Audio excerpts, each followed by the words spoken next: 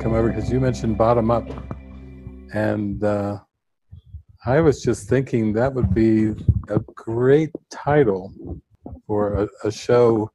We were saying, how do we follow this up? But that would be, we could call it bottoms up. But you know, for a lot of you who are watching, you know, we just shared these deep metaphysics, you know, which are really profound. But we did allude to that Jesus made the correction from the bottom up. So in other words, he just didn't appear in time and space and say, all is one, all is God, I speak now the non-dual truth, then bow and say like Truman, good afternoon, good evening, good night, and poof, he was gone. It probably would have been forgotten in human history if he had just come and spoken that all is one and disappeared. But he seemed to heal the sick, raise the dead, resurrect. He seemed to have all these parables about the two commandments, the first two, mainly the first two commandments.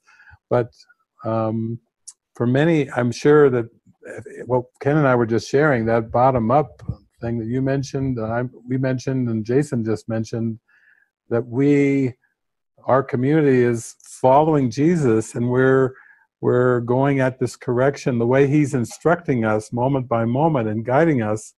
And I know, like in the Advaita Vedanta, the non-dual tradition, there's this defense mechanism that you'll hear some teachers talk about. Some of you probably have heard it, the Advaita shuffle, where you just say all is one, all is God, and there's a sense of denial of the body. Some of you might remember in A Course in Miracles that Jesus says that the denial of the body is the inappropriate use of denial, Jesus says, because you so firmly believe in a body identity that to try to deny what you so firmly believe in, it just short circuits the healing process. He still will use those teachings, I am not a body, I am free, but he does come out and say that that's an inappropriate use of denial, and that's kind of a good lead-in to the bottom-up approach. I mean, that could eventually be a show, Bottoms Up, a new show, Bottoms Up, because I was talking about the person calling into a non-dualistic show where we're just talking about love and oneness. What, I've got cancer, or I just got thrown out of my apartment, or I'm facing struggles, I'm facing suicide, I've already had a false attempt, but I failed, and I'm suicidal thoughts, or all the predicaments and problems of the human condition, where we're not here to just kind of just use all is love approach. We're actually here to raise the darkness to the light, and that means to expose the unconscious mind. It's very much of our approach. It's very, very practical. Some of you may have seen one of our recent, was it our most recent online retreat, where our friend from Unwind Your Mind, Pete James was on. I think that's how we ended the online retreat, was him speaking from his hospital bed with his chemo treatment. And you know, that's what we're talking about, inviting whatever the perceptions are, inviting whatever the thoughts are, inviting whatever the beliefs are, because we shared earlier that a lot of the beliefs are unconscious and they're not in awareness. And certainly our Saturday night, last night, we were using clips that Jason had prepared for exposing things that the mind is not aware of unconscious thoughts and beliefs and patterns.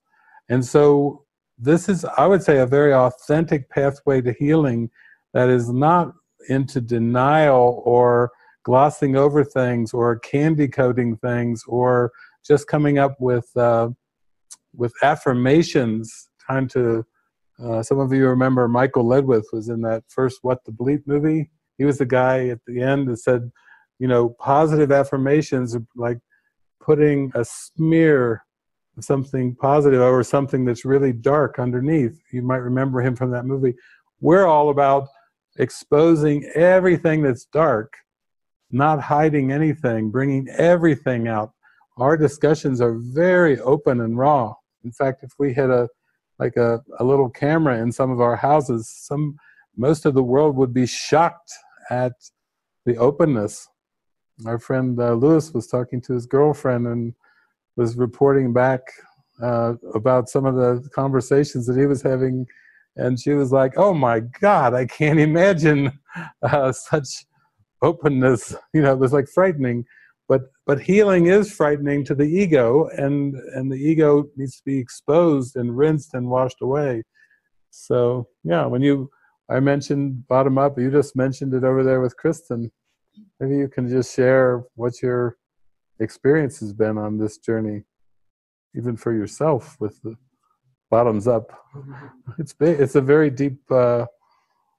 It's a deep idea. It's a deep approach.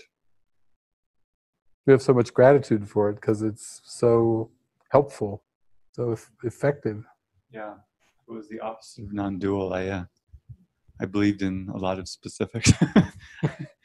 I loved using specifics. I felt like the only thing I understood was the idea of guidance, and so yeah, for me, just being able to join with you from when I first came in, and even heard. I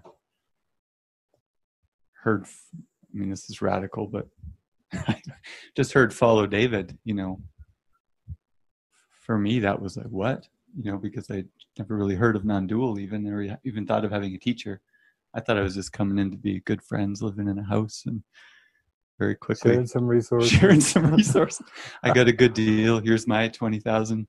I get a house and a bigger portion. You know, the ego still, but it was like Jesus was there using what I believed in. But yeah, I guess that's a bottom-up approach. Like for me, it was just a big adventure to share silverware and a room, and I got a good bargain out of the deal. I mean, I always had this strong call, but the best call that I could have related to was I would have got a much better self than the one that I had.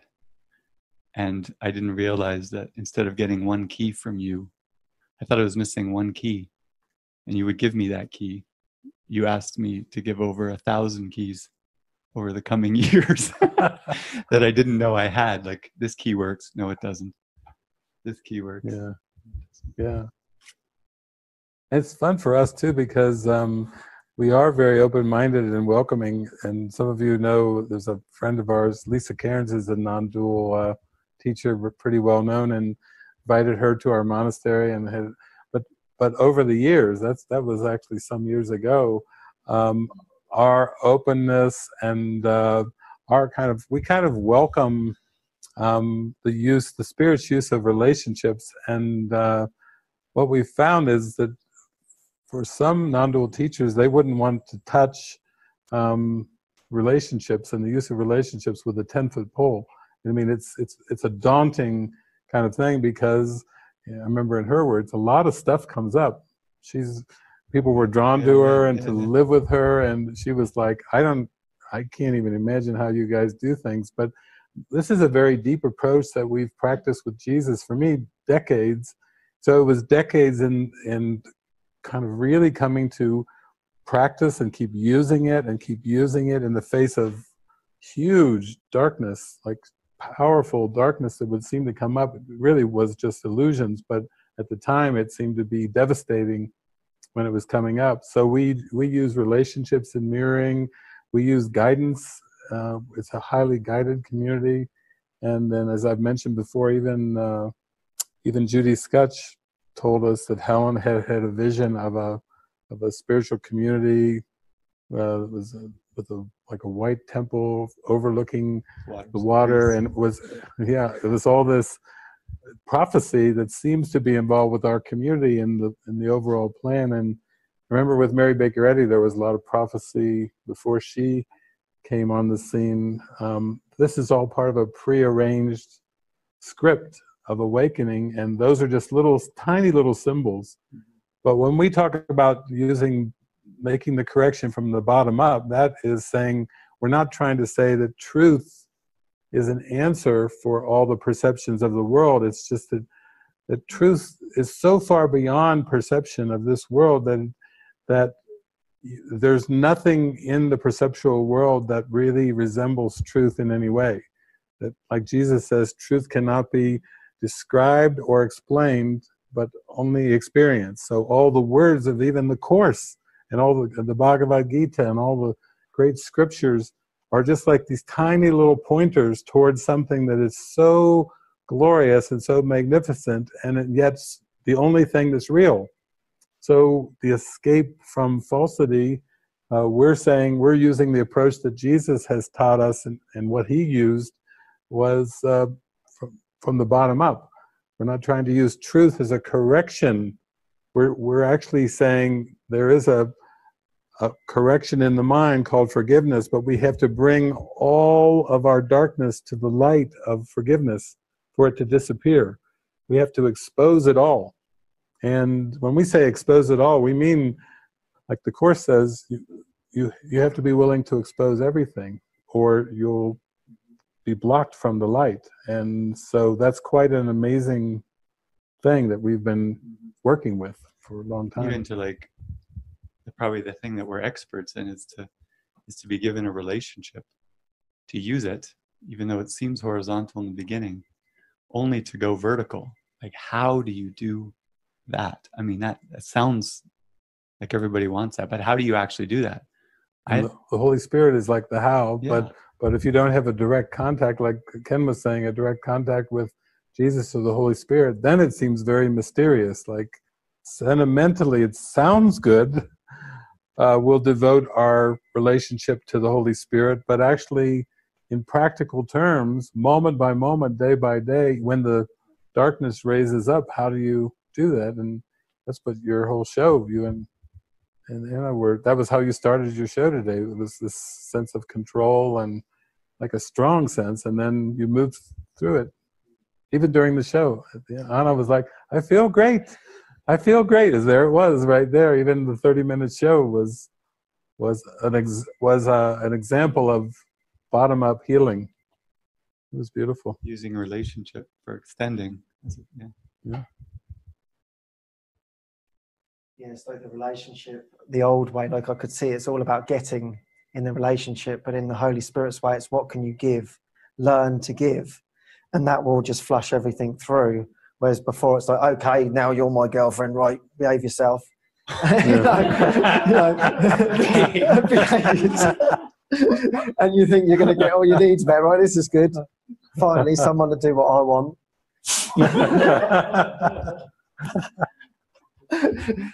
But yet you learn through this to give. Yeah, let go of all of that. Well, we could have a show, bottoms up. My show. Jeffrey's at your show. My show. You're in. Go. Yeah. Write in your ideas to the chat. What you would like to see on Bottoms Up.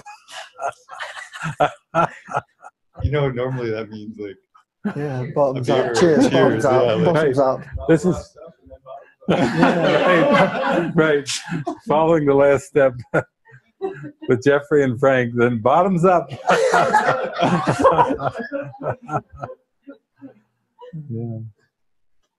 Yeah, the bottom of the mind, all those dark beliefs, turning them up to the light. Yeah, that's more what bottoms up is, but maybe it's like a show of parables or people asking in their specifics or something.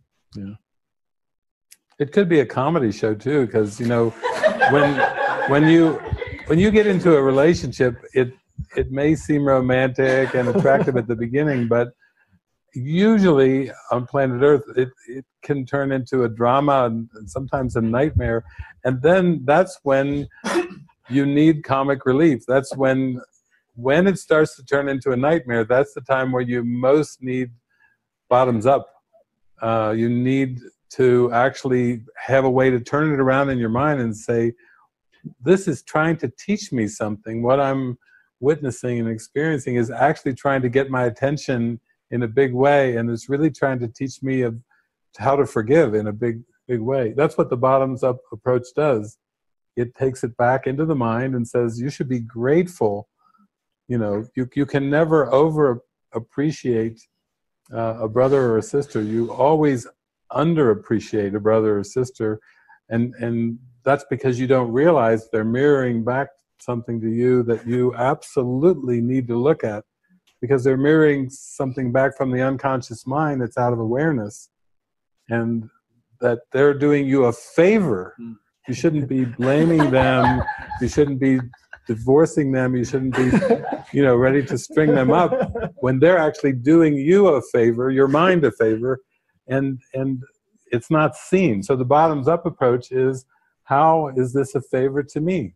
And that is quite amazing, whether you use movie clips or we all have so many humorous parables to tell, so many funny parables, but they're all bottoms-up jokes, because we think we know what's going on. We think we're upset for a good reason, or what were you saying? Behave yourself. Exactly. Or something. We say to our partner, our friends, our coworkers, our neighbors, behave yourself. And then when they don't behave themselves in the judgment, then that's a bottoms-up call for help. But we, just like the 12 steps started with Bill Wilson and Dr. Bob, bottoms up could take hold. We don't know. Jerry Jampolsky wrote Love is Letting Go of Fear, that little tiny book with the little caricatures on, and it got translated with all these languages and went all over the world. Bottoms up could, it could be the next big trend. It could sweep Hollywood. It could sweep the Cannes Film Festival. It could sweep all over the world. When people realize that there's just another way of looking at the situation that you could laugh at instead of cry, instead of scream, that would be good. Well, that's it, because it's easy to, when things aren't going right, it's easy to just say, forget this. You're obviously not doing what is suited to me. But yet really the relationship is just bringing up all of this self-hatred and whatever else is down there perfectly. Yeah. And that's what I found. And that's why I didn't want to get into a relationship, because I said, listen, I have got a lot of self-hatred. It's as simple as that. And I normally project it onto the other. So if you're up for that, then that's what's going to happen. So that's your choice. It's like, okay, I'm willing to do that. Let's go. And meanwhile, if you check in with Jesus, Jesus would say, yeah, that's what I've had planned for you. You've been asking me for help, and here you go. I'm giving you your bottoms-up helper. Yeah, that's it. He's like, here's a romantic relationship, but really it's all about self-hatred. He does trick you. I was thinking about that. It's like a trick. It's a total trick. Bottoms up. Bottoms up. Cheers. Cheers, my love. Kristen's drinking too. Jesus. Cheers. He's drinking.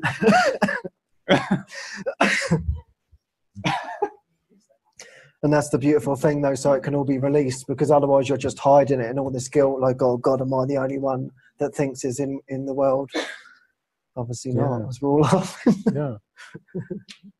You could invite Greg and Jenny up to talk about the box, because Jason made a clip, and we were just having fun reviewing the clip, but suddenly there was the box, which the box represents scanning and getting in touch with unconscious wishes and desires and beliefs. The box basically knows what you need to see before you do. It's consciously. And so that's the setup for Greg and Jenny. The application of the box, because this was actually a clip that was a minefield episode that was showing a box that scans when people put electrodes on their head. It actually scans for like 15 minutes all of the unconscious activity that's going on in the mind prior to your conscious decisions. So it's a very helpful box. They've developed this box. And so Jason was very excited to show this to me, because people were becoming frustrated that the box could read their decisions before they would make them. and would actually could know when they were going to make take an action and everything. So it was showing about the unconscious mind, not something to be dismissed. That's why we like the box on Bottoms Up, because you have to get in touch with what's under there. And this box was it's like a great thing to invite into your relationship. So I was humorously just, when we were seeing this, I was pausing and saying that Jenny and Greg, some of the issues you've dealt with for years, the box could be tremendously helpful, and that Greg should offer it as an anniversary gift. Greg brought it right into play. The box speaking, he wasn't going to wait for the wedding anniversary. He sprung into action. So maybe we should let them tell you, how did you use this simple idea of this unconscious box prior to your decisions to help bring some humor and release into your relationship? Okay. I guess this is because Jason always says we are a comedy show when we join together in public. Greg's like, he's pretty practical. Well, sometimes I have a problem making decisions. I guess that's what's underneath this. And you were shopping. We went shopping the other day.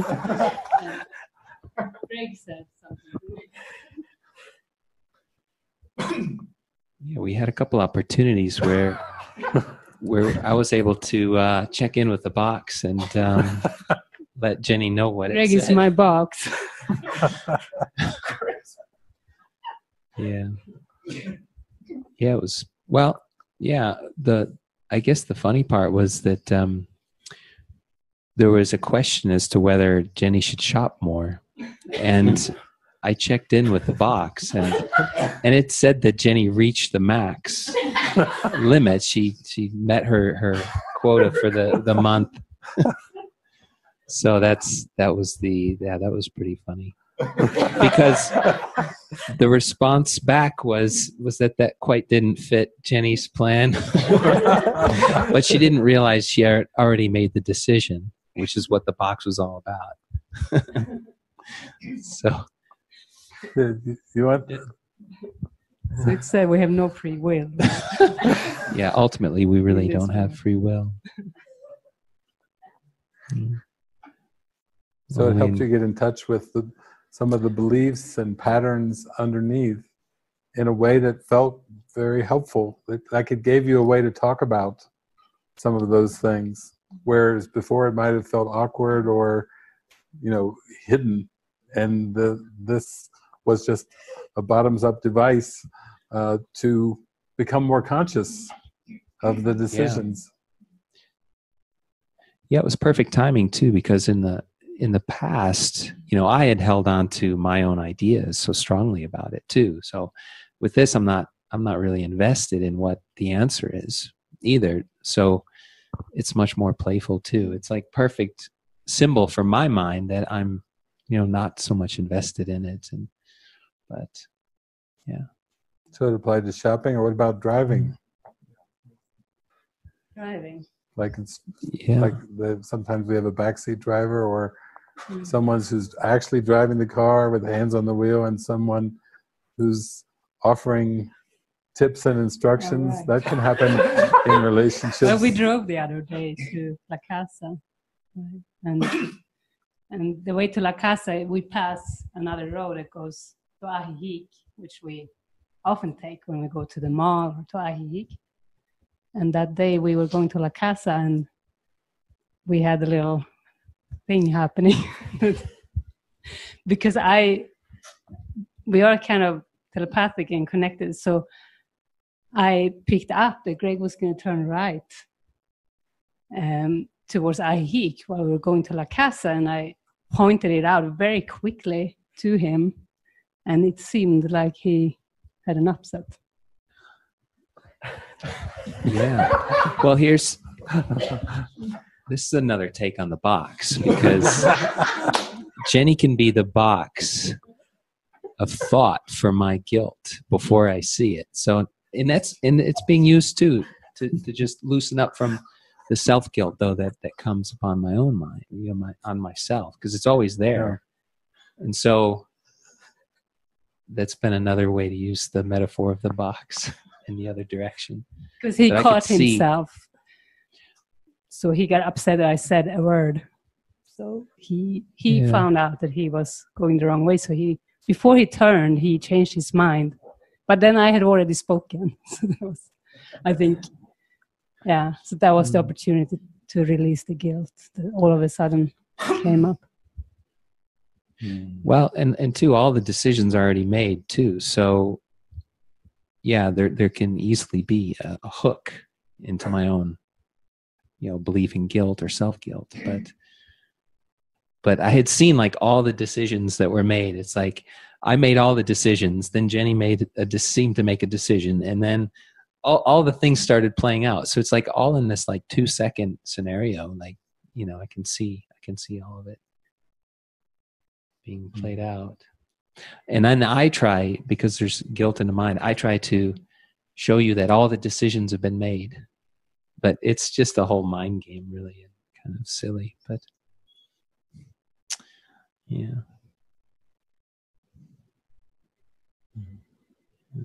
It's beautiful that you're willing to allow that to come in.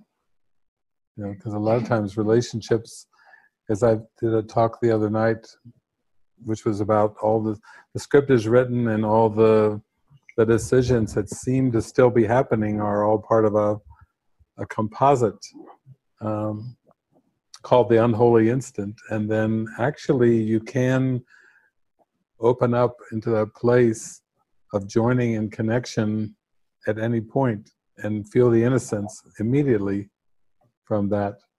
And then you are more drawn to the holy instant when you feel that innocence. So it's getting out of the blame game, and it's getting out of the guilt. It's exposing the guilt in all of its nuances in a way in which the whole purpose is to experience innocence and no guilt. And that's what a holy relationship is a relationship that's so devoted to forgiveness that it has an innocence, a glowing, shining, radiating innocence that sometimes is even unexpected, but it's very powerful. Like Andy's show today, talking about this kitten and these ugly pictures, and he persisted. His family didn't want the kitten, and the pictures were ugly, the ugliest kitten he'd ever seen. It cost $1,500, and it had to drive 4 hours. And then when he got there, it was this radiant, glowing, the most beautiful kitten that he'd ever seen. But it took a lot of faith to just follow in the face of all the appearances and images and judgments of the world. And that really describes relationship. It takes a lot of faith, and with all these obstacles and all these unconscious judgments that are coming up to surface, to hang in there and really find that radiant brilliance. And aside from just going off and meditating, we're using relationships in a very active way for bottoms up. So thank you for being our bottoms up couple winner today. Example. Beautiful. Thank you all for tuning in. Big camera. Over there, the big camera.